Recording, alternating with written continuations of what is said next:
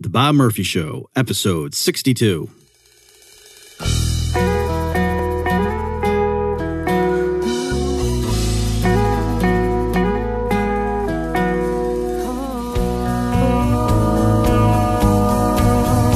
There's a tidal wave coming. What you gonna do?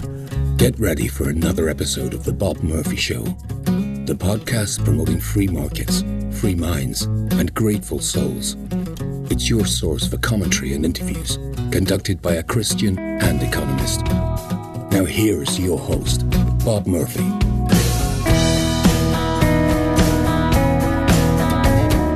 Hey everybody, welcome to another episode of The Bob Murphy Show. In this episode, I am going to pose some tough questions for progressives.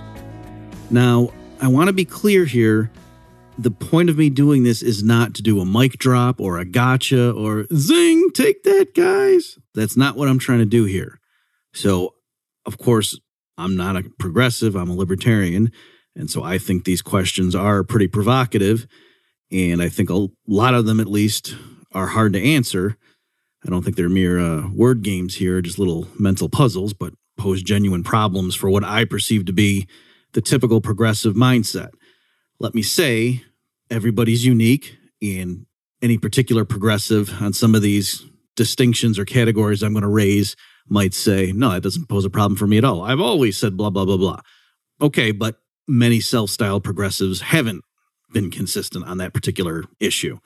All right, so again, I'm not saying every one of these applies to every single self-described progressive, but certainly each of these applies to the, quote, typical progressive. And let me lastly say in these caveats, my goal with this is not to transform a progressive into a libertarian.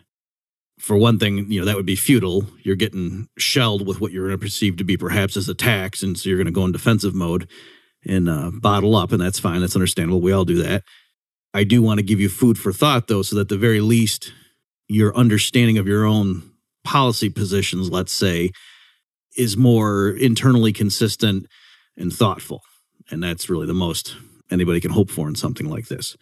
So without further ado, here are my tough questions for progressives. So let's start with this slogan from the abortion debates, my body, my choice. And let's just go ahead and stipulate that for the sake of argument. Okay, I'm not going to attack that head on and try to argue that that's not a valid principle the way many religious people who are culturally conservative would. Let's just stipulate for that, for the sake of argument, that principle, right? And so what are we saying? We're saying that your autonomy, your decision over what is to be done to your body, that is so important, sacred even perhaps for some of you, that any sort of offshoot implication of your choices on the rest of society, on social welfare, let's say, is secondary. That no matter how much you can try to demonstrate that a woman's choice over what to do with her body with respect to her, reproductive decisions, it's not enough for some right-winger to come along and point out all of these allegedly bad things that would happen to others in such a scenario, that no, the woman's choice is really sacrosanct. Okay, let's take that as an established principle. So now my question is, why wouldn't you apply that consistently? Seems to me that's just about the only area in life in America right now where progressives adhere to this principle of my body, my choice. For example, let's take seatbelt laws. How can the government tell me I need to wear a seatbelt? Isn't it my body, my choice? You might think that's frivolous. Okay. What about if I have cancer and want to take an experimental drug and the FDA says, no, you're not allowed to because it might kill you. I say I'm dying of cancer. I want to take it. And the FDA doesn't let me. Shouldn't I be able to do that? Isn't it my body, my choice? And so if you agree, yes, okay. So I hope you agree then that the FDA should not be in the business of denying potentially life-saving drugs, new experimental drugs to people who are terminally ill. But again, it's this principle. Why not push it further? Why should the FDA have any power to dictate, let's say, adults what they can do with certain drugs? It's their body, their choice, right? So I would hope you would agree that, yes, if we're going to enshrine this principle, if a woman is competent enough to know whether a fetus should be brought into the world as a baby or not, isn't she also competent to know whether the possible benefits outweigh the possible risks or downsides of taking a particular drug? And if you're saying she's not competent to make that latter decision, well, doesn't that then cast doubt upon her competence to determine whether this new baby is to be born? What about having a market for kidneys? My body, my choice. If there's a woman who, she weighs the pros and cons and says, I could really use whatever it would be, $15,000 right now, $20,000. Don't know what the actual market price would be for a healthy kidney, but let's say it's something in that ballpark. And she weighs the pros and cons and says, yeah, it would really help my family a lot to get $15,000. I've consulted with medical professionals and they say with one remaining healthy kidney, I should have a decent life still. So I'm going to go ahead and do that. Who is the government, largely consisting of old white men, right? Who are they to tell her, no, you're not competent to make that decision. You may think that your family could benefit from that extra $15,000 more than you not having the kidney or what you would get from that kidney, but nope, you're not allowed to make that choice. Again, if it's my body, my choice, why doesn't she get to cite that principle in that particular scenario? Other examples that are more obvious, perhaps, the military draft, right? The government right now is telling 18-year-olds they got to register for the selective service. Can't they say my body, my choice? And you certainly can't say, well, on the off chance there's a big war, we need to invoke the right to send you to the front lines. No, just like if there's a fertility emergency, doesn't matter. The government cannot order women to have babies.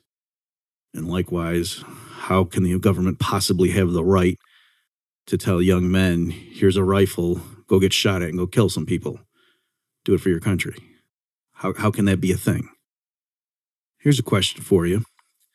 There's a company, and it's going to have a monopoly, right? So it's going to be the only company in the city, let's say, that's able to sell this particular type of product. And now I'm going to give you a choice. What do you want the product to be? It's either going to be toothpaste or food. Okay, so again, company's going to have a monopoly on the provision of a good for a particular city. What do you want it to be? Would you rather the company has a monopoly on all the toothpaste sold in the city, or the company has a monopoly on all the food that's sold in a city? Okay, you've made your choice. Now, convince yourself or elaborate upon it to yourself as to why you made the choice that you did. Just, you don't have to take a half an hour, but go through the motions, humor me, and actually say out loud or think through in your head in full sentences exactly why you made the choice that you did. And I'm guessing your choice was pretty obvious. You didn't need to think too hard about it. So now I'm saying don't just do it automatically. I want you to stop and ask yourself why and think through why. Okay. Now that you've done all that, do you think it's a good idea that right now we let the government have a monopoly on the police for a city? Just think back to what your reasoning was. I have another question regarding the police. When it comes to shootings, like mass shootings, for example, typically a progressive will respond to that by calling for gun control, right? We need to limit the ability of people to handle this weapon that was used in this crime. Yet whenever the police shoot someone incorrectly, right, like it's on video and everybody on both sides, even the police union agrees, yep, that should not have happened, that was a mistake. Why is the typical response from progressives not to say, let's disarm the police? Clearly, they can't be trusted with these types of weapons. But the response is not to just say, let's ban those weapons, including from the hands of the police, which is how they respond when a civilian shoots someone wrongly with a weapon. But instead, there's calls for training, better training of the police officers. That's what we need. They need to be exposed to different types of nationalities who might live in the neighborhood, that sort of thing. They need to broaden their cultural experience. Why is that? When there's a mass shooting, the typical progressive calls to ban the weapon in question. When the police shoot someone wrongly, the typical progressive does not call for moves that would keep guns out of the hands of police, but instead just calls for better training of the shooters. Why that mismatch? If Texas seceded and we can make it as lopsided as you want. Let's say 90%, they have a referendum, and there's a huge turnout, and 90% of the people who vote for Texas to secede, and that represents 60%, 70%, let's say, of the adult population. Would you be okay with that, or would you want the federal government to use military force to prevent them from doing so?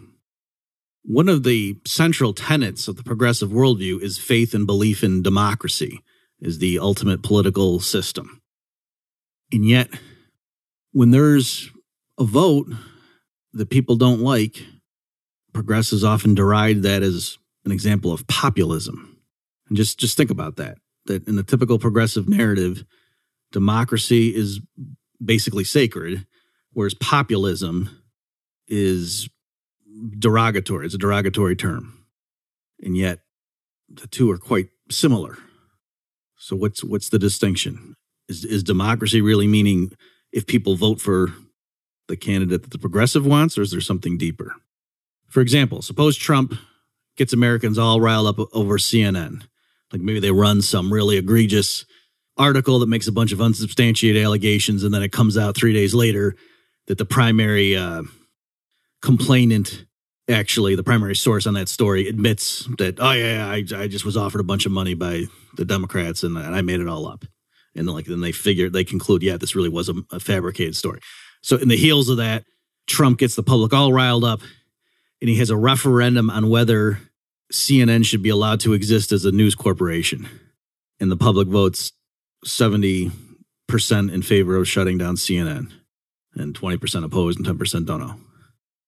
I'm guessing if Trump went ahead to do that, you would say that was a violation of democracy. That was undemocratic. And yet, in the scenario I've painted, the people overwhelmingly supported the move. So again, I ask, is democracy really what you mean when you talk about the ideal political system? Or are you using that word to stand for other things that really don't mean majority rule? Progressives will often defend energy efficiency mandates, right? Regulations coming down from Washington that increase the minimum performance, operating efficiency, energy efficiency of certain appliances, for example. Or they might put in mandates on building codes to put better insulation in, to have windows that retain heat better, so forth.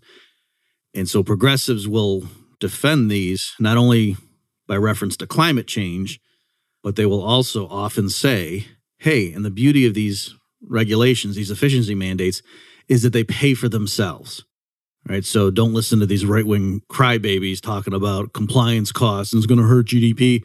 No. These regulations, they save you money in the long run because they lower your electricity bills. And so they pay for themselves. So it's not going to be harmful economically. If you think that, then why do the companies need to be forced to save money? If they were just ignorant, maybe they just didn't know about it. It never occurred to them to see if buying different light bulbs would lower their utility bill. But you, the progressive activists, know this to be the case. It's on the surface, that's unusual, isn't it? That you know more about saving the company money than the CFO does, but maybe you do. Why do you need to vote for politicians who will then appoint regulators who will enforce such regulations on biz? Why don't you just email the relevant material to the CFO of the company? Right? I mean, wouldn't he want to save the company money? Or is it that businesses in general do what's most profitable, except if it might also help the environment, in which case they purposely lose money just to spite the planet? Regarding CAFE standards, corporate average fuel economy standards, how many miles per gallon the fleet of cars has to get in order to satisfy federal regulations, there is a trade-off, or at least many analysts believe there to be a trade-off in terms of higher fuel efficiency, miles per gallon, and how many traffic fatalities there are. And the principle involved is that, well, if a company has to make its vehicle more fuel efficient, has to get more miles per gallon, one way that it can move towards that goal is to make the vehicle lighter. And that's how, it can get more miles per gallon. The engine has to burn less fuel to accelerate an object that's less massive, right? Make it lighter. Now, you might agree, okay, that's possibly a thing, but come on, it's probably not a big deal. And so I'm asking, all right, now that you understand the principle, decide for yourself what number of fatalities would be an acceptable loss. Right? How many extra motorist deaths per year or over a 20-year horizon, whatever way you want to think of it, would you say is acceptable to achieve the environmental gains and the reduced reliance on fossil fuels, which was the original rationale? And then I would encourage you to look in the show notes page, bobmurphyshow.com/62, and look at some of the links I'll provide and see if the numbers you see described in the literature are higher or lower than what you picked as, your maximum level. The number of fatalities above which you would say, geez, that's actually costlier than I thought. Maybe I don't support CAFE standards anymore. Incidentally, for those who are curious, the reason I'm not just saying a number is it depends what studies you look at. So if I say a number, people are going to quibble with the number. But that's why I want the listener to just pick a number that you're saying, okay, if that would clearly be unacceptable, and then go look at the estimates in the literature, and you'll see if the range that they provide is above or below your critical threshold. When it comes to the ostensible male-female pay gap, which as of I think it's either 2018 or 2019, the numbers I was looking at, is estimated to be about 79 cents, right? So the average woman makes 79 cents to the average man's dollar in the United States. All right, and that's the pay gap. That's the raw pay gap. So here's my question. If you think that is largely due to discrimination that's unjustified, it's irrational, and that it really does make sense to say that a woman gets paid 79 cents for the same work that a man gets paid $1 for, then why don't more women open more firms? And if you think that that's because they can't, because there's sexism, okay, there are plenty of firms right now owned by women, right? Do you think they're all making above average profits? Because shouldn't they be? Why wouldn't they just hire nothing but women? Because again, you're saying they can get the same work done at a lower price. So why don't they hire women and pay them, let's say, 90 cents for the amount of work that other firms are paying some women 79 cents for, and they should still be able to undercut firms that employ mostly men, because those firms have to pay those men $1 for the same work. Going a different way, isn't it interesting that all these male employers are such suckers? Instead of looking at it as them underpaying women, aren't they overpaying men? They can get women to do a certain job for 79 cents, and yet they're over here paying men to do it for $1.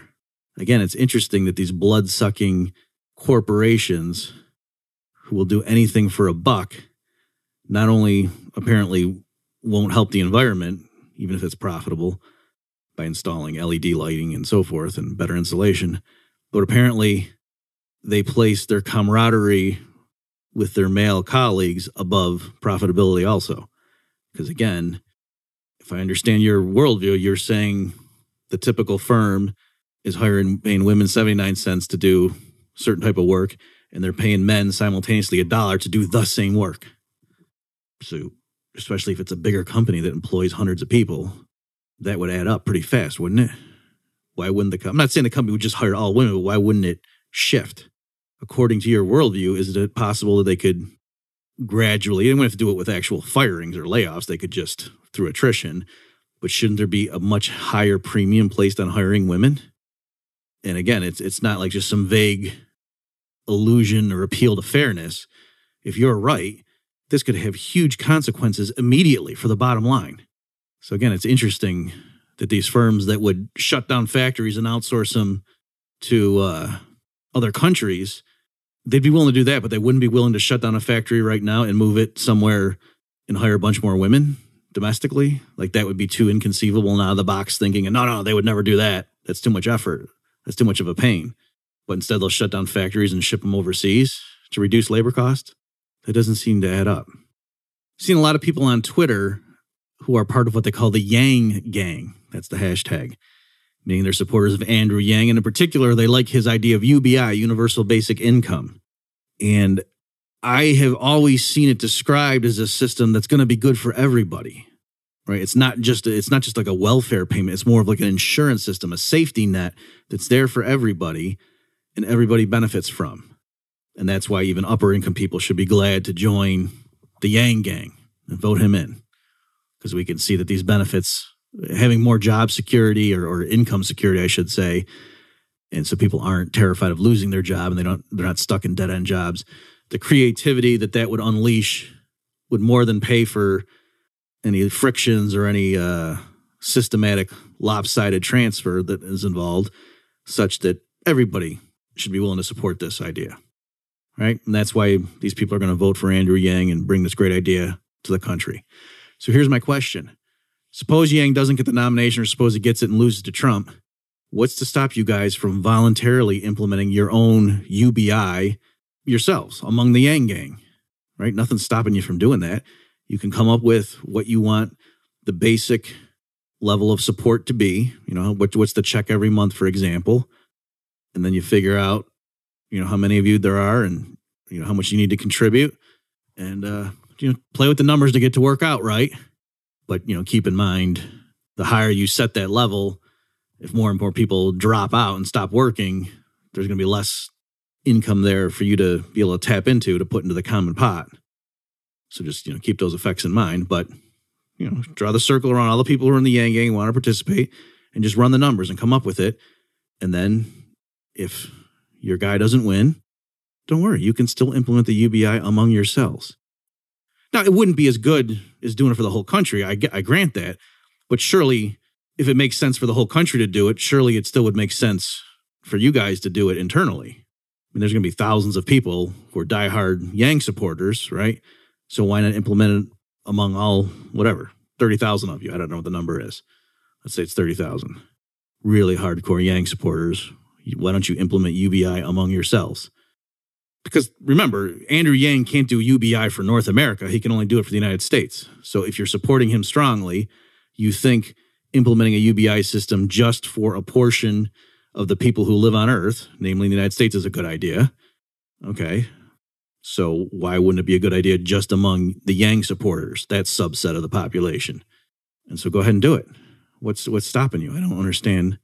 I mean, I can understand first saying, well, if we're going to focus on getting him elected. But I'm saying if that doesn't work, don't you have this amazing fallback where you can all just join a UBI program yourselves and show us how good it is? I mean, think about that. That'd be a great social experiment. Economists would love that if you all just implemented the program and we could just track it and see what happens, see if it works. I mean, Andrew Yang's all about, he's empirical and scientific and rational, right? So I think he would like this. You have a great thing. I mean, that would make him popular for the next election too, right? If you guys implement it, you could show the world. That'd be amazing. So go ahead and do it. Hey folks, let's take a quick break from my tough questions for progressives to reiterate that if you like the show and you want to see more episodes, by all means, contribute. Go to bobmurphyshow.com/contribute and you'll see the special offers I have available just for you. Here's a question I have for progressives. If you support a large increase in the minimum wage, or you support what you call a living wage, things like $15 an hour or higher, why stop there? Why not call for a minimum wage of $50 an hour, right? That would do so much more good. Now, I know you've heard that before, right? That's the first argument a libertarian type will deploy on Twitter. But I'm just asking you, so I'm not saying that that's the end of the argument, right? If somebody says, oh, I believe in drinking orange juice every morning, that's what I do. And says, oh, well, why don't you take 16 gallons and shove it down your throat? You're saying that's a good idea? No. So in general, just exaggerating whatever the proposal is to the point of absurdity, that's not a deal breaker. That's not a crushing argument. But in the case of the orange juice, a nutritionist could actually explain quite clearly and say, well, no, here's why 16 gallons would be detrimental, but one glass in the morning might be better than 0 glasses in the morning. And here's why. Right? And they could explain the physiology of the body depending on how much of an in-depth discussion you wanted. And there actually would be a reason that past a certain point, a little bit of orange juice is better than none, but at some point, additional volume of orange juice in the morning is bad. Okay, and they could give you a reason for that.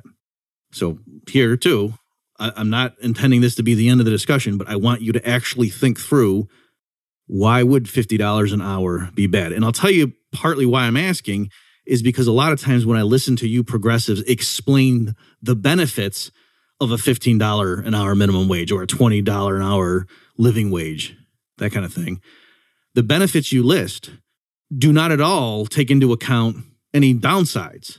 So when you say, I support this policy because, and you start listing all the reasons, everything you say would be better if the minimum wage were $50 an hour, the living wage were $50 an hour. So that's partly why I'm asking the question.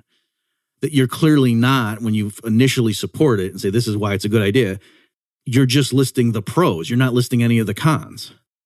So presumably for your policy, I'm hoping for one thing, most of you agree that, $50 an hour minimum wage would be bad. I guess if you're saying no, it'd be good, then you're at least consistent. And it's just you and I have a much different view of how the economy works. But I'm assuming the progressive listening to this has an answer for why $50 an hour is bad. And by the way, you can't just say, that's silly. Come on. We're not talking about 50. We're talking about 20. You're not allowed to do that. I'm saying, no, you specifically have to say, why is $50 an hour bad? And then when you do, notice that those reasons you gave are probably also applicable when you increase the minimum wage from $7.25 to $15 an hour or $20. It's just they're not as severe. And so presumably for you to say I'm in favor of raising it to 15 but not to 50, there must be some benefits from it and some costs. Just talking like an economist, but this is a pretty clear-cut example of where that language is quite relevant and appropriate. Or let's call them pros and cons if you like. There's some pros and cons, and the pros outweigh the cons going from 725 to 15, but going from 15 to 50, you think the cons outweigh the pros, okay? And that's fine, but I'd like you to just keep those costs in mind now when you're arguing with people about it, because, again, it's a bad situation. There's not much constructive dialogue going on when you're saying this is a good idea because, and you just list the reasons that it's good and don't list the downsides. It's hard for the discussion to proceed. While I'm on this topic, let me also just mention, I'll put links in the show notes page. So again, this is bobmurphyshow.com/62, that you might hear people defending these things. Don't listen to the economists who tell you they won't cause job losses, because the literature shows that's not true. What the literature shows is that a small increase in the minimum wage under some settings and, according to some studies, does not have a significant effect on employment. All right, so that by itself does not show if you doubled the minimum wage, what would that do to employment? And again, remember, the whole point of this exercise was I was showing you at some point the thing that makes the policy good when you do it a little bit turns around and becomes bad when you do too much of it. So the fact that the empirical results are talking about like a 10% increase to the minimum wage rate, and then what does that do to employment? That does not at all extrapolate into what would happen if you doubled it, because we already know if you increased it by a factor of 6, that you're agreeing with me. Yeah, that would be a bad idea, and you didn't need to look at the empirical literature to know that. What if babysitters were decided by popular election, right? Like when you voted for your mayor for your town or your city, what if you also had to vote for all the people that were going to be babysitters, and then they were randomly assigned to households? That could be a Black Mirror episode, couldn't it? So why do we pick the mayor that way? If you're in favor of redistributing income from the top 1% to everybody else, do you want to apply that principle globally so that the top 1% of income earners on planet Earth have to have their income distributed to the bottom 99% of Earthlings? Did you know that the New York Times on May 29th, 2012, ran an article that was on the front page with the title, "Secret Kill List," and kill list is in quotation marks, "proves a test of Obama's principles and will."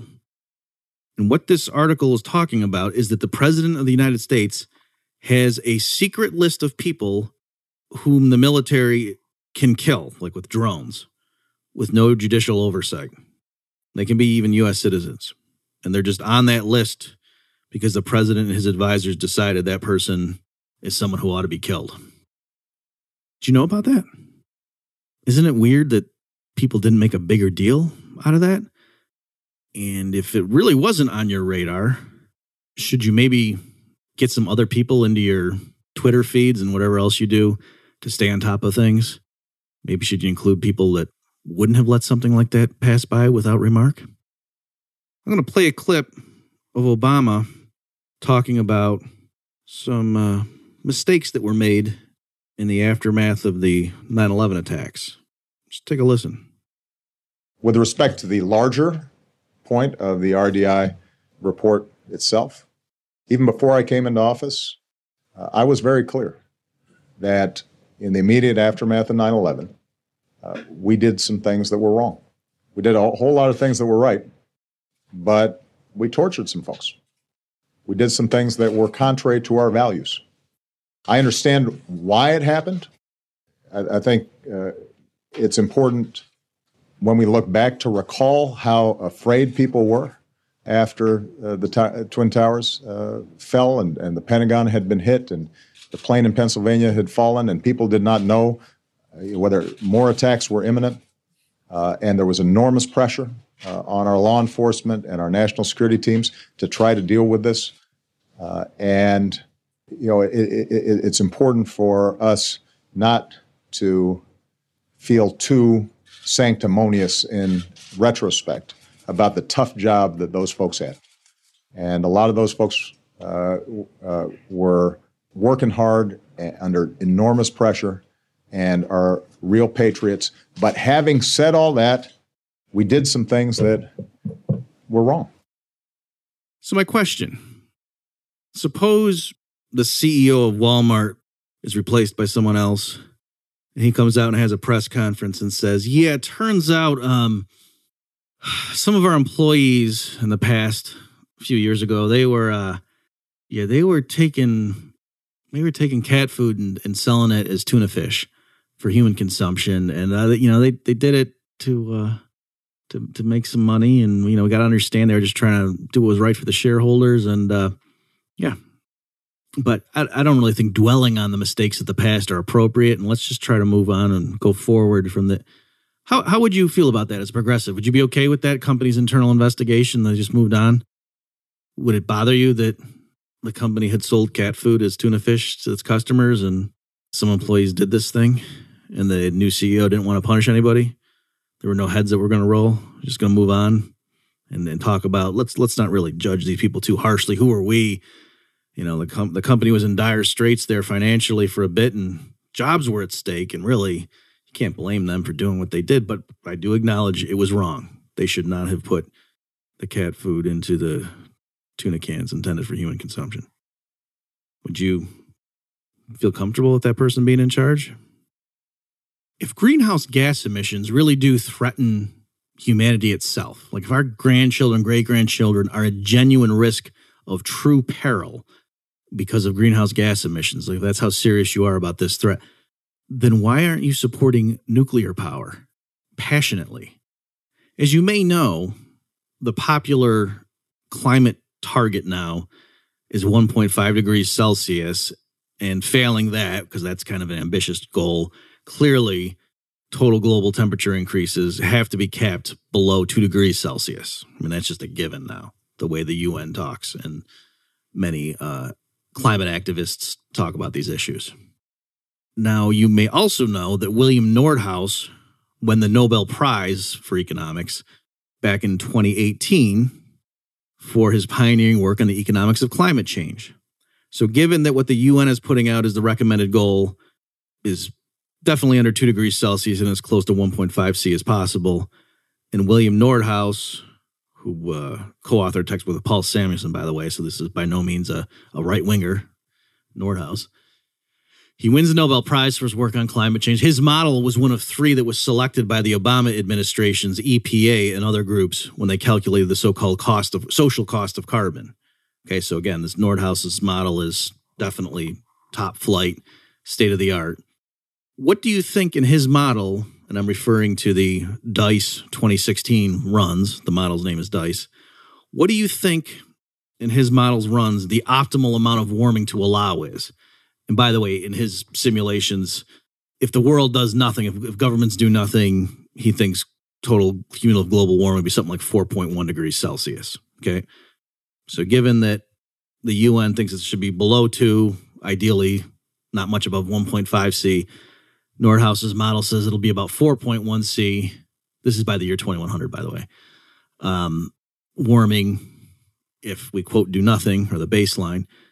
What do you think Nordhaus's model recommends as the optimal amount of warming to allow? Because there's a trade-off involved. If you're too stringent, you really make transportation and electricity more expensive, right? So you wouldn't want to have 0 more warming, because then that, civilization would grind to a halt.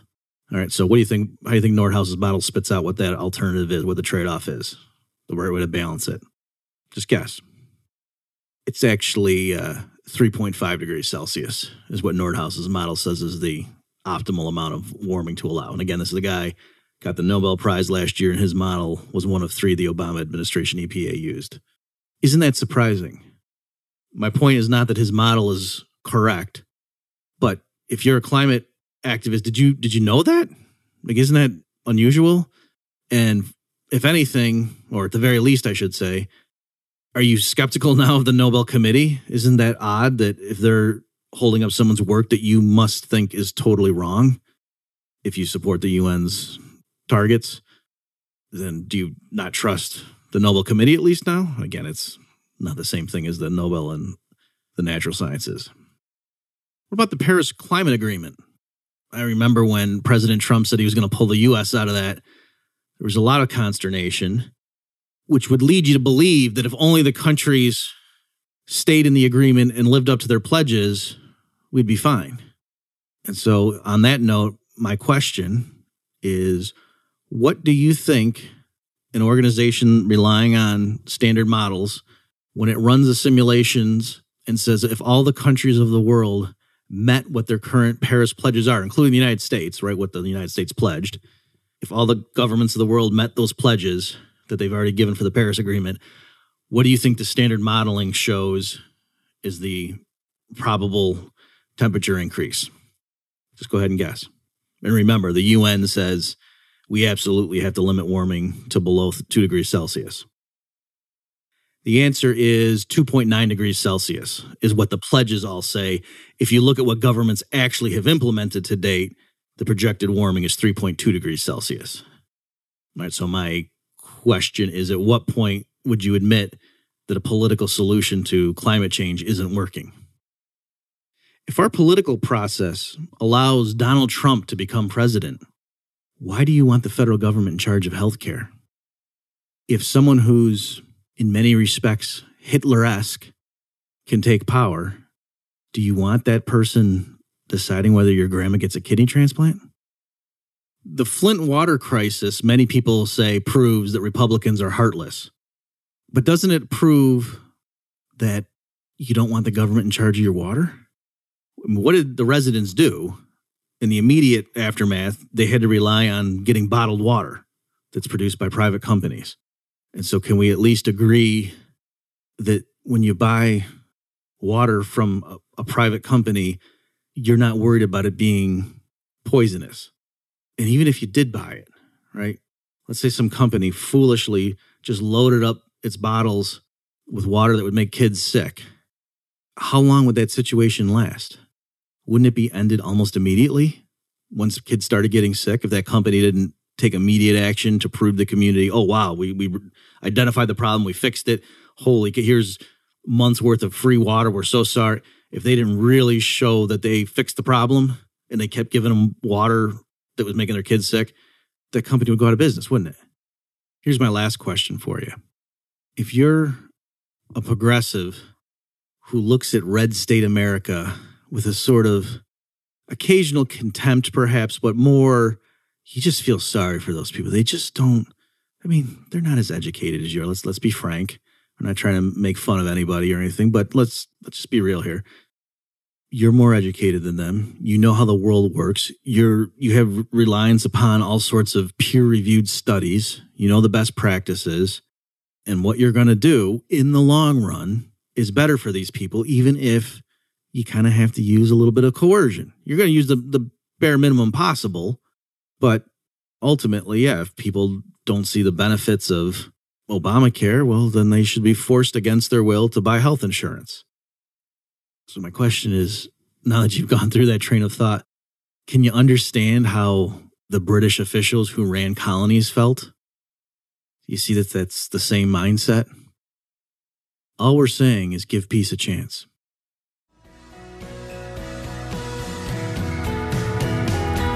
You've just experienced another episode of The Bob Murphy Show, the podcast promoting free markets, free minds, and grateful souls. For more information and to subscribe to this podcast, visit bobmurphyshow.com.